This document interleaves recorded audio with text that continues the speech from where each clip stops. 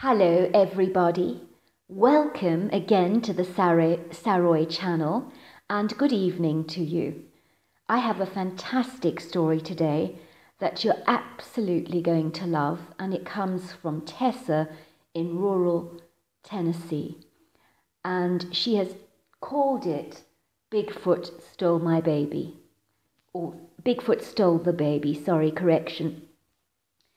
She writes, "Dear Sarah, I do want to stress that I really need to remain anonymous, and if that was not a promise on your part, I would most certainly not tell my story to either you or your listeners. I would also prefer to leave dates, places and names out of the equation for my own personal protection, if you do not mind. This is partly because as a young girl of 15 years old, all that time ago, perhaps I did not behave as responsibly as I should have around the time that Bigfoot took the baby. My sister Peggy was 18 years old when she had a baby out of wedlock. She never told the father about the impending pregnancy.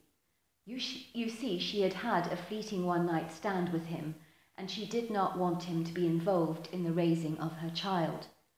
Peggy was an amazing mother, and there was nothing that she would not do for her little Kirsty. She even took up a job as a nurse, working night shifts, so that she could give the best possible standard of living to her growing sprog. Peggy and I grew up with my grandmother, who took care of us and raised us from when we were knee-high to a grasshopper. All we knew about my mother was that she had suffered from substance abuse, drug addiction, and so the authorities had entrusted my grandmother to the legal guardianship of both of us. Rumours abounded around our town that my mother had become a down-and-out, or vagrant, so to speak. Our gran was an amazing woman, but she was hard of hearing and also suffered from really bad arthritis, which really meant she did struggle getting around, and so most of the household duties, including the babysitting, were left to me. I did not mind, of course, but being a young 15-year-old girl at the time, I did have my mind on other matters, so to speak. I was seeing a boy 2 years older than myself who lived in the town. He was very clever, always getting the highest grades at school to boot. He was always getting the highest grades at school. To boot, he was also extremely handsome, and most of my friends were very jealous of my amazing relationship with him.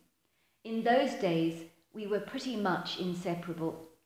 My boyfriend Jason was also a keen hunter of moose, and even though he had not been shooting for long, he did have a reputation of being an amazing shot.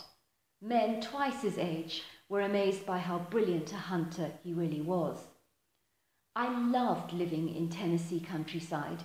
It was a beautiful life as far as I was concerned, and I really loved the great outdoors.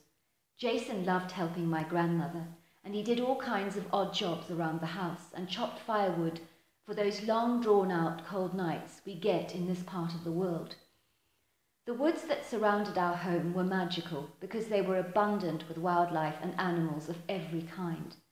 Jason and I would take long walks in the forest, sometimes accompanied by our 2 bulldogs, Jessie and Bella. One day, Jason suggested that we go for a picnic in the woods, and as I was on babysitting duty, he suggested that we could take Kirsty with us in a pram, as well as our 2 bulldogs. It seemed like a great idea, but I insisted on finishing the washing up first for my grandmother, and then I packed us an amazing picnic lunch. I filled up the Tupperware lunch tin with ham and tomato sandwiches, beef jerky, and chocolate nut brownies. And let's not forget the Coca-Cola. For Jason, no meal was the same without that fizzy, sweet soda. Then off we went into the woods to have a spectacular picnic lunch. It was a magnificent sunny day, and as we approached the woods, we were surprised to find that all was unusually quiet and still. There were no animals darting past us like they usually would, like the odd deer or even rabbit. Everything was extremely silent and rather uncomfortable, to say the least. Worse still, both of my bulldogs did not want to venture into the woods at all, and literally had to be dragged in and persuaded in by Jason. If you know what bulldogs are like at all, they are stubborn creatures, and it is very difficult to persuade them to do something if they're dead set against it. I had never seen my dogs behave like this on a walk. They nearly always loved their trips to the woods. But today was different, and I could hear that both of my beloved pets were far from happy. They had never behaved like this before, I explained to Jason. Not to worry, laughed Jason. Dogs have a good sense of smell. They might have smelt something they didn't like. Like what? I asked. Dunno, said Jason. Anything, I suppose. Dogs can be sensitive, you know. Kirsty was such a beautiful baby who never cried like some babies do. She normally gurgled with laughter and was always smiling, but on this occasion she started to cry and cry and cry.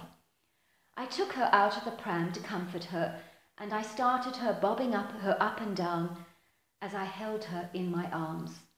That seemed to do the trick. Before long she stopped crying, and we continued on our way into the woods. We finally found a perfect spot for our picnic, where there was a rocky verge with a small little stream running on the side. The large expanse of smooth rocks was so lovely and warm and so enticing that Jason and I decided to sunbathe on them. It was not long before we both fell into a deep sleep. I awoke to find both of my bulldogs growling fiercely with their ears down and their tails between their legs. They both looked fearful. I looked up and woke Jason up, shaking him violently. The dogs really are being weird, I urged him. Something doesn't feel right. I think we need to leave. The dogs are sensing something. Jason was feeling it too, and so hastily we retreated out of the forest, and it was only as we were leaving that I noticed that little Kirsty was not in her pram anymore. She had gone. I cried out in horror, "Where is Kirsten? Where is Kirsten? She's not here, she's not here." "We left her in the pram when we were sleeping, didn't we?" Jason nodded. "We did." "Well, where is she then?" "Jason, she's gone. What am I going to do? Peggy is going to kill me," I cried. "Calm down," urged Jason. "There has to be some rational explanation for this, because a baby just does not disappear like this. Let's go back and see if she's by the picnic spot. Maybe you put her down on the ground and not back in the pram. Who knows?" Supposing something dreadful has happened to her," I cried. I did not know what was going through my head. All I knew is that my focus was to get back my beautiful niece now, as soon as we could. We rushed to our picnic spot as quickly as we could, but there was no sign of Kirsty anywhere. She was well and truly gone, and I was devastated. I was afraid and overwhelmed, all rolled into one. "What are we going to do?" I cried. "It's all my fault. I should not have gone to sleep like that. How could I do that? Something took her while we were asleep. I know," I said. "Or someone," corrected Jason. "Maybe a child napper followed us into the forest. Or maybe a wild animal took the baby," I suggested. We considered all the possibilities, and then we heard it, the sound of a baby crying, and it wasn't too far off. "It's Kirsty," I cried out in relief. "She's somewhere here. I know it. Can you hear her?" We tied the bulldogs to a tree, left the empty pram at the clearing, and then we tiptoed towards the area that we could hear the crying from.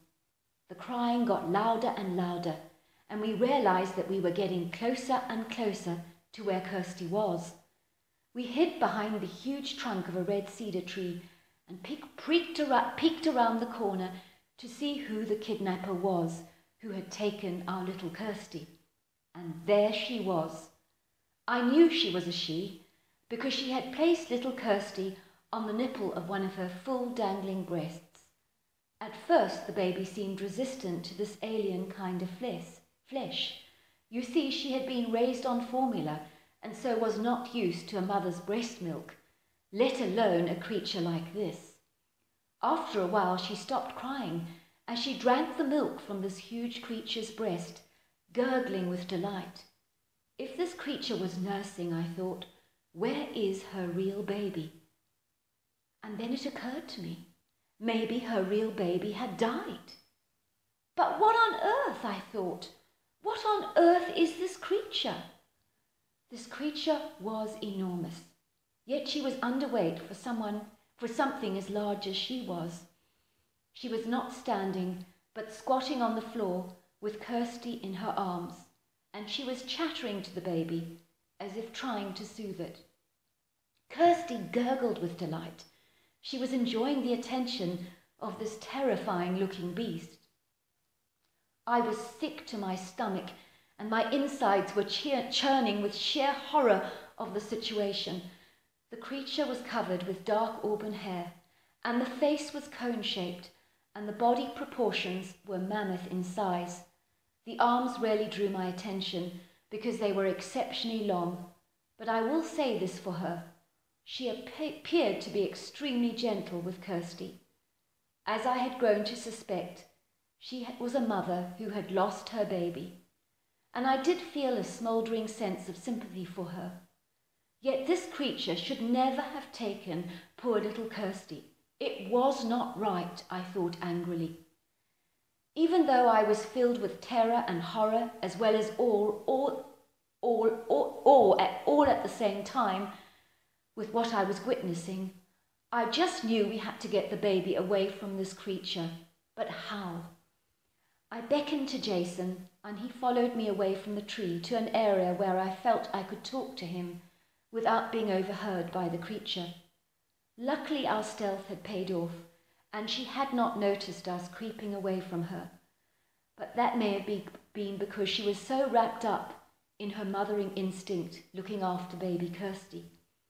She's clearly not going to hurt Kirsty, I said. You can see she's smitten by her. We just have to get Kirsty away from her. What shall we do? Did you see how emaciated she is? I asked. Her bones were sticking out of her flesh like a starving dog. Maybe we should put our picnic lunch near enough to her so that it lures her to the food. I suspect she's starving for some reason, although I don't know why. There's so much wildlife out here. Maybe she's sad about her baby's death, and maybe she lost weight as a result. I considered that thought. That was a plausible explanation, I thought. We need to kill her, said Jason, picking up his large rifle. I'm a good shot, he said. I'll take her out in a second. She will not feel a thing, I promise. I was horrified by Jason's suggestion. I do not mind warning shots, I said. If they're needed, of course, and only if they're needed. But did you not see her? The poor thing was so desperate to be a mother. You could see that a mile off. I do not want to kill her unless you have to. Promise me that you will not hurt her unless things start to get dangerous for us. I still think we should take her out, he insisted. This is a dangerous creature that we are dealing with. You realize this thing could kill us in an instant if it wanted to. Look, I said, let's just try this food thing. You never know, it may just work. Jason was very reluctant, but I opened up the Tupperware containers and told him to go and get the pram and the dogs while I prepared the food trap. I put the Coca-Cola and all the delicious food that we had brought as close as I could to where the creature was sitting and nursing Kirsty. I then hid behind the tree and watched her. She sniffed the air curiously, and I think she could smell the food. She suddenly put down Kirsty, got on all fours, and literally ran to where the food was. I could hear her making sounds that you hear when a ravenous animal is suddenly tucking into a meal. I rushed over to the area where she had put Kirsty down, and I beckoned to Jason, who was now with the dogs, and we just ran out of that forest as fast as we could, without looking behind us. A while later, in the distance, we could hear the howls of a creature, clearly in great distress. The poor thing sounded so desperate, like a mother grieving the loss of a dead baby, and now the loss of Kirsty who was never hers in the first place. As you can imagine, I never ever told my sister about what had happened with her baby. I knew if I had, she would never have trusted me with her child again. Frankly, I would not have blamed her. But would she have believed my story anyway? Somehow I doubted it. You and your listeners may think that I never ventured near those woods again, but that is where you're wrong.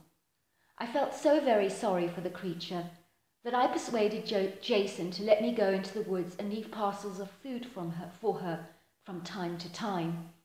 He thought it was a terrible idea, but only agreed to it because he did not want me to go into the woods on my own behind his back without any ammunition in tow.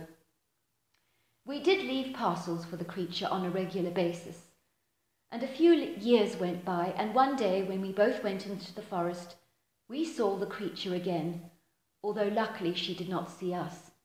I'm almost certain it was her, and this time she had gained weight and looked as if she weighed 700 pounds. She looked magnificent, and the best thing of all was that she was carrying a baby Sasquatch in her arms. I went home feeling so very happy, and over the years I continued to leave her food until we both moved away from Tennessee. I do think of that Sasquatch often because I now know that what I saw was indeed a Bigfoot, and I wonder if she is still alive today or where her little Sprog is. I really related to her somehow, even though she was so dangerous. I hope you and your viewers enjoyed my story. What a fantastic story. I enjoyed that story so much, and I hope everybody else listening did too. Good night, until next time.